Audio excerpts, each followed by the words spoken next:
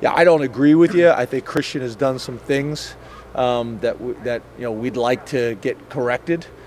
He's made a few choices that I think he'd like to have back.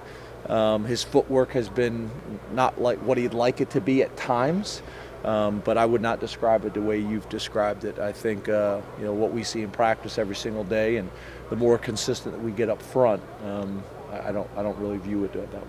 Well, I think a habit is habitual. It's an issue that happens over and over again. I don't see that. I see there's times where obviously the pressure's been in his face and he hasn't been able to follow through the way he'd like to follow through. Like all quarterbacks, there's a couple decisions I think he'd like to have back and we'd like to have back.